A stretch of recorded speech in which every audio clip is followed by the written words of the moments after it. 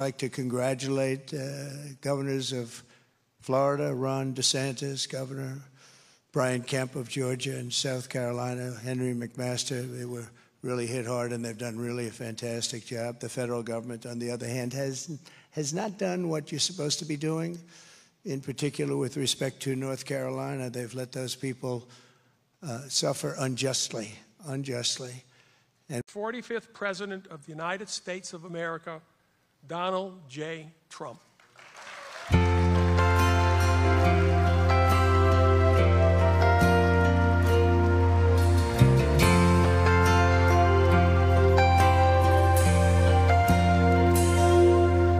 If tomorrow all the things were gone, I'd work for all my life, and I had to start again with just my children and my wife. Thank my lucky stars to be living here today, 'cause the flag still stands for freedom, and they can't take that away. And I'm proud to be an American, where at least I know I'm free. And I won't forget the men who died, who gave that right to me. And I gladly stand up next to you and defend her still today, 'cause there ain't no doubt I love this land.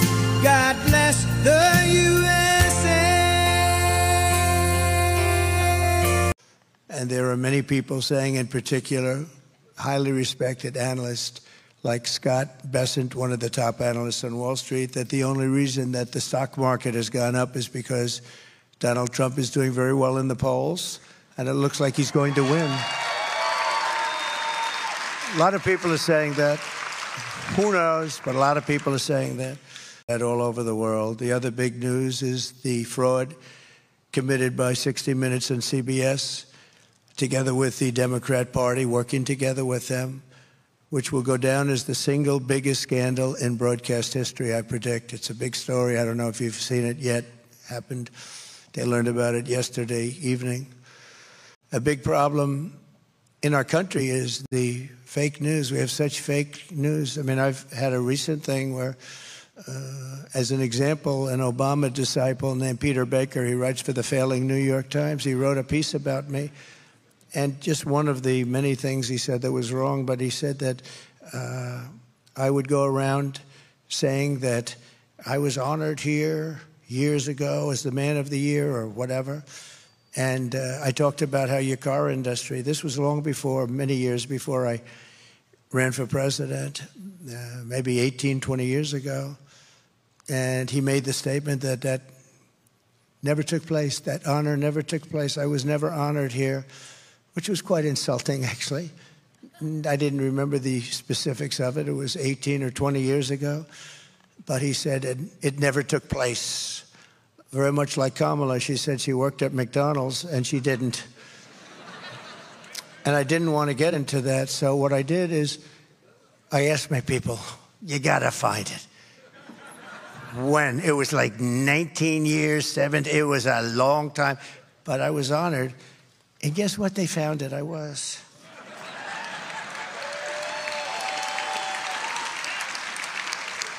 Right here. Nice looking young guy. No, it was a long time ago. So this was in, let's see, this was an update of the article that they originally printed. It says, Oakland County GOP to honor Donald Trump, former president, to speak at upcoming Lincoln Day fundraising dinner. And it says down here, the county party gave Trump the Man of the Year award at the dinner, too. And he was honored as Man of the Year. So here's your article right here. Oakland Press, Oakland County GOP to honor Trump. And I have a man in the failing, fake New York Times, disgraceful paper. They ought to be ashamed. They make, whatever they say, believe the opposite. Who knows how long they're going to be around? It's killing our country, this kind of stuff. We don't want to be in a position where we have a problem and we need China to help us out with steel. That could be a serious problem. Do you think they'd mind selling us some steel in the middle of a conflict? But I don't think we'll have a conflict with China. I think we'll get along with China, and I think we'll get along with Russia, and I think we'll get along with Ukraine, and I think we're going to get that one settled. And I think we're not going to have a problem with Israel, like October 7th would never have happened. Russia would have never happened. They would have never gone into Ukraine had I been president. Your car industry is going out of business. It's going out of business. Nothing to do with me. I stopped that. I stopped Mexico, which is becoming the second China. I stopped Mexico from taking your car plants and moving them into Mexico and taking all of that business, making it in Mexico. So we lose all. I want German car companies to become American car companies. I want them to build plants in America. Otherwise, I'd rather not have their cars here. Instead of American workers worrying about losing their jobs to foreign nations, I want foreign nations to be worried about losing their jobs to America. That's going to happen. Going to happen. Aren't they approving voter ID? Democrats don't want voter ID. You know why? Because they want to cheat. But they don't want to. I say, oh, they don't. When I first thought, I thought I was seeing things. I thought I was like, I didn't hear that when I first started this, that say, the Democrats will not approve voter ID, and it's only gotten worse. Gavin Newsom, the governor of California, just passed a bill. He signed a bill that you're not even allowed to ask anybody whether or not they have voter ID. Not only did we allow them to come in and raid and rape our country. That's what they did. Oh, he used the word rape. That's right. I used the word rape. They raped our country. It was the biggest renaissance in the history of our country. We had the greatest period of success in the history of our country. We did more revenue at 21% than we did at close to 40%. People were going wild. Businesses were flourishing. Small business tariff, because we're not going to let them come in to our country and destroy what's left of our auto industry, because it's a failing industry, just like it's a failing country right now. We're a failing country. You know, we're a nation in decline. I hope you know that.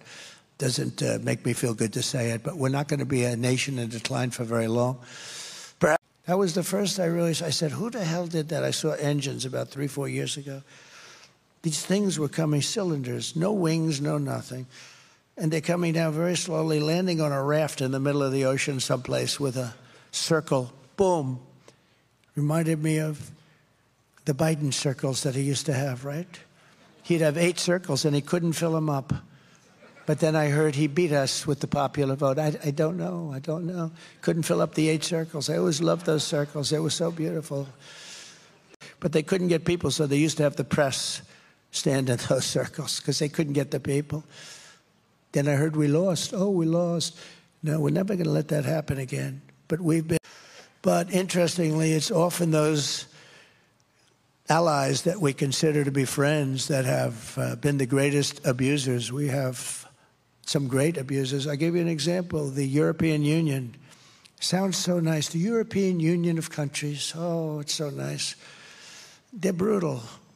We have a $200 billion deficit with them, now higher than that, 250 something.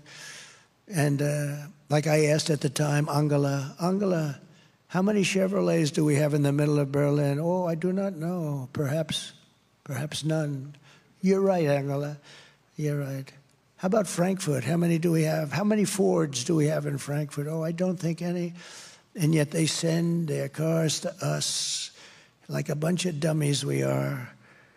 BMW, Mercedes, Volkswagen, by the millions and millions and millions. And we're not doing that. We're not doing that crap anymore, okay? Now they're going to have to play by our rules. They're going to have to play by our rules. But China, they're destroying our country. You see, that's the real threat to democracy, stupid people. That's the threat. Our biggest threat to democracy is stupid people.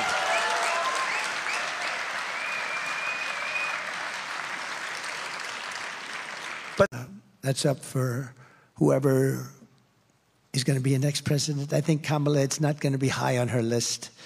I don't think anything that we're talking about today is high on her list. The whole country is going to be like, you want to know the truth? It'll be like Detroit. Our whole country will end up being like Detroit if she's your president.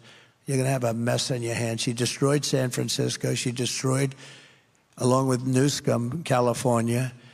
And we're not going to let her do that to this country. We're not going to let it happen. So